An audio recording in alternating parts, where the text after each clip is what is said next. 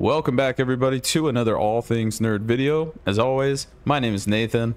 Welcome back to exploring the world of Azeroth in World of Warcraft. Today's adventure leads us to the Serpentshrine Cavern raid in the Burning Crusade via Outland.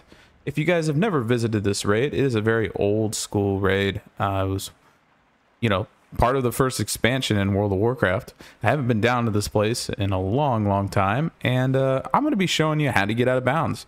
Now, I will be honest with you, there's not too much outside of the raid, so this is going to be a little shorter video, because what we're interested in the most is seeing what is behind the portal, if there's a lot of the other entrances to the other dungeons out there.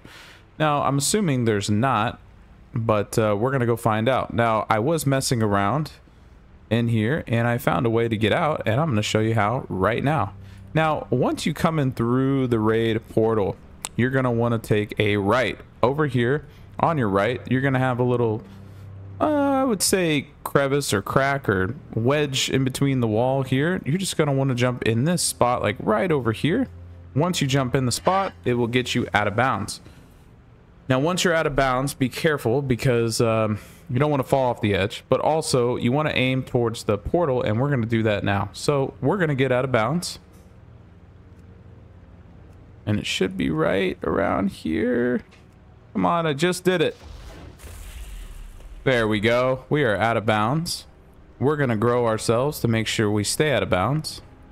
And as you can see, the portal entrance is right there. So be careful when you're trying to get over to this side, as you don't want to clip back into bounds and hit the portal entrance either. So what we're going to do is we're going to aim this way, and we're going to go out that way. Now, we're going to switch to our Havoc class, because we need Fel Rush to get over there.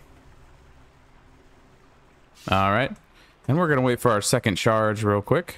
But before we go over there, I just want to draw everybody's attention to an affiliate of mine. It is gamerhero.io. I officially now have a 10% off discount code. So if you want to sign up for the website, please use my I think it's AT discount code. I'll put it in the comment section below. If you've never heard of gamerhero.io, they do gold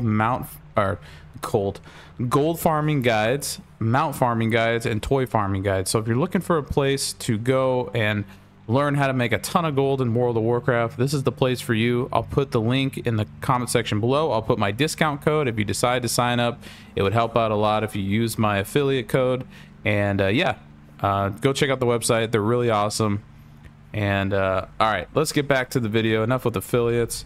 What we're going to do is we're going to we're going to double jump, but we need to aim around the portal wall. So what we're going to do is we're going to double jump, glide, Fel Rush, and there we go. We're outside of the Serpentshrine Cavern. So as you can tell, the cool effect of the waterfall stays active, because you're never supposed to be back here. But if you remember, when you first walk into the raid, the waterfall drops and you can go into the portal entrance. So that's pretty cool that that effect stays.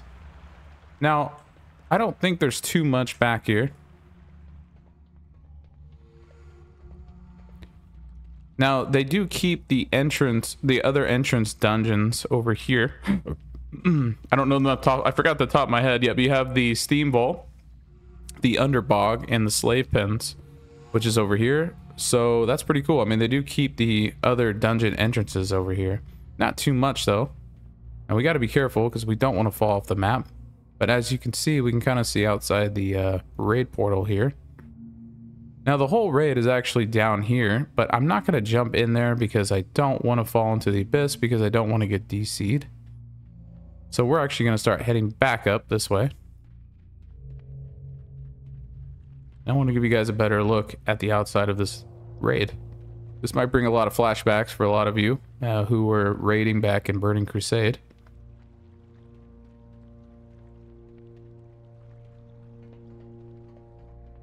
Kind of an eerie place to this. It's kind of weird being on a outside of a raid that you're never supposed to be outside of.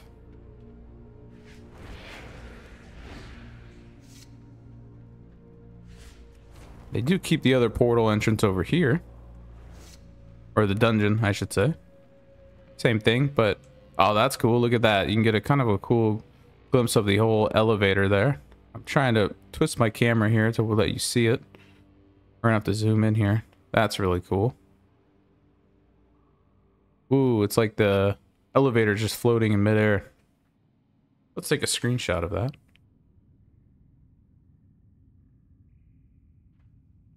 Now we're gonna start heading back up this way, and we're gonna go jump in the water and see if we can swim, or we're just gonna fall through the map. I'm not really sure. So it does recognize we are in the water, and we're getting attacked by coil fang frenzy piranhas. What? Why is there NPCs outside of the raid entrance here? I'm so confused. Why would they put... I have never seen that before. That is very strange to me. That they would put NPCs in the water outside of a raid entrance dungeon that you're never supposed to get out to anyways. Now I'm assuming as you come out here, the map does drop off. Man, that is so crazy. Look at that. There's a ton of them.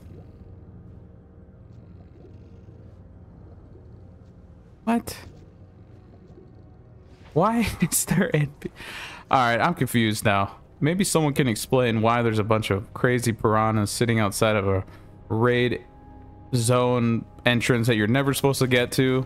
Maybe Blizzard was like, those who break out of the, you know, the dungeon, they're gonna get punished for...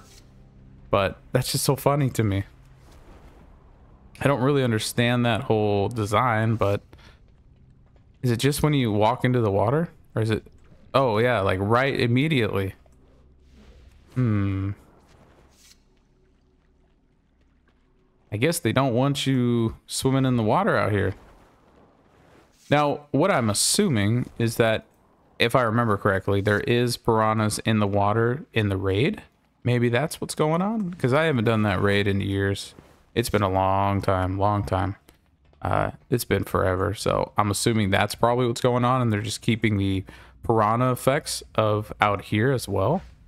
But I never would have thought that there would have been piranhas in the water outside of a raid entrance. Look at that. Look at that. We're gonna capture another screenshot here because that's a cool. Well, guys, that's really about it. There's not too much out here. It is a cool little place out here, though. Cool to see the outside of a raid. But this is Burning Crusade, so of course they're not going to load too many assets outside of the raid. As it is old school. So, and if you actually make your way back this way, you can go back in the raid from here. Or go outside, I should say. And there we go. We're back outside the raid. So, that is the Serpentshrine Cavern. So thank you guys for watching. I know this is a little shorter video, but I just wanted to show you guys what's out here. I do got some more videos planned coming up. Also, people had voted on the community page on ATN. Thank you for casting your votes. It looks like the Hardcore WoW Death Run has won the vote for the next event on 420, so we're definitely going to be planning that. I don't know how it's going to go yet, but I do kind of have an idea. Also, if you haven't joined the ATN Discord, please do. I will put the link in the comment section below, as well as the affiliate discount code for gaminghero.io. And yeah, I just want to say thank you everybody who's been watching and supporting these videos. As always, my name is Nathan. I'll see you on the next one. Take care.